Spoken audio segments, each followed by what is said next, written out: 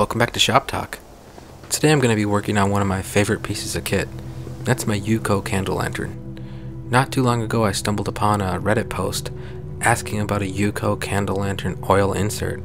I looked it up, and much to my surprise, it's actually something UCO sold at one point. Unfortunately, they're not made any longer, so I turned to YouTube and found some people that had figured out how to make it on their own. I figured I'd give it a go and take you all along with me, so stay tuned. So the tricky bit is finding a metal canister that will fit inside the lantern. I looked everywhere. The only thing I could find were these air nail or fuel cells. That's $17 for a 2-pack, a little more than I was looking to spend, but man, they fit perfectly. With the canister problem solved, I got to work on modifying the fuel cell to work in the lantern. The first thing I needed to do was carefully empty the pressurized fuel from the canister.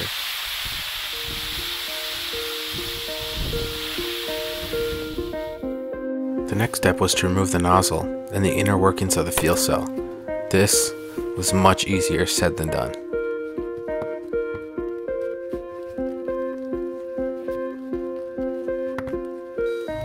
I started with a small drill bit, carefully letting the remaining pressure escape.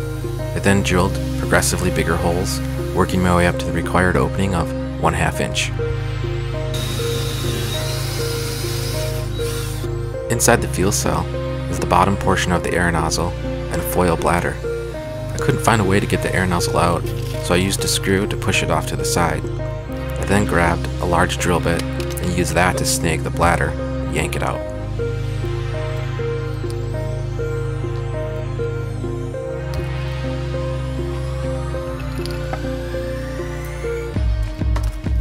I then removed the remaining plastic from the top of the canister. To hold the wick, I used a coax coupler. I used quick steel to attach the coupler to the top of the canister.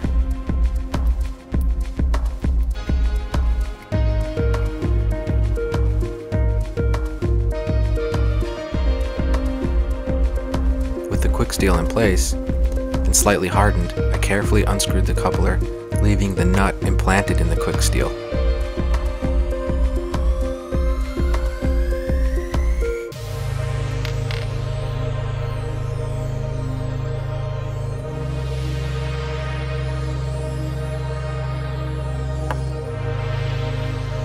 Next, I heated up the coupler and removed the plastic insert.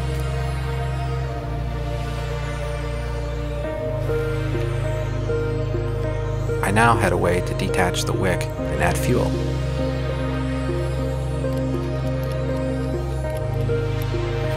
I cleaned up the canister with some sandpaper, and the oil insert was complete.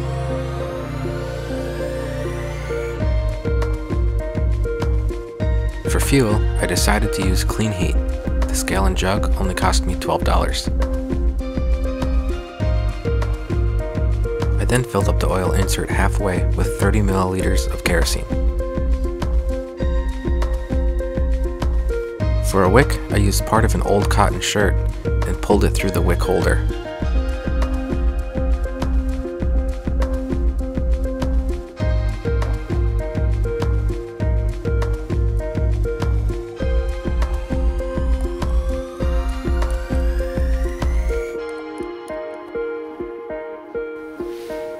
Then, it was finally time to reassemble the lantern and test it out.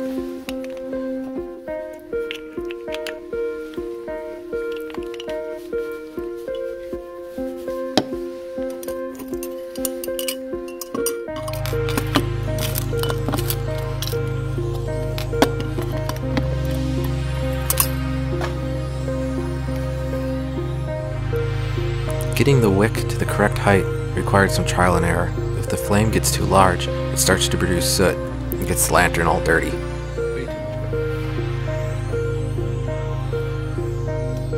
I found that I got the best flame when I placed the wick level with the top of the holder.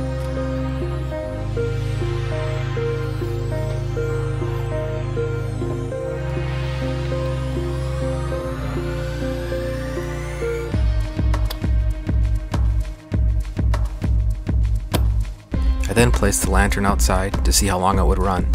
However, it was a windy day, and the flame from the oil insert seems to be more sensitive to the wind.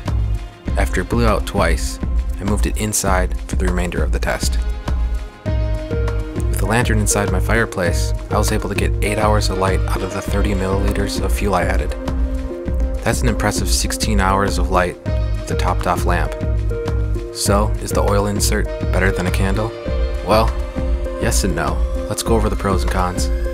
So for the pros, you can achieve longer run times with the oil insert. It'll also save you money in the long run. A gallon of kerosene cost me $12, and that would take 112 UCO candles to equal the runtime I can get off a gallon of kerosene. That's a savings of about $130. There's also some space savings to be had. The small flask holds 150 milliliters of fuel, which equals 4.5 UCO candles. Now for the cons. The oil insert with fuel is heavier. The UCO candle weighs about 1.7 ounces, and the oil insert topped off with fuel is about 3.1 ounces. You'll also need to empty the insert for storage, which can be a hassle. The flame from the insert seems to be a little more sensitive to the wind, and it blew out a few times during testing. Lastly, adjusting the wick can be a bit finicky, and it will cover the lamp in soot if the flame gets too big. My verdict is, if you're looking to save some money, making an oil insert might be a good option for you. However, if you're looking to keep things simple, then sticking with the candle will definitely be your best option. Thanks for watching, and we'll see you again soon.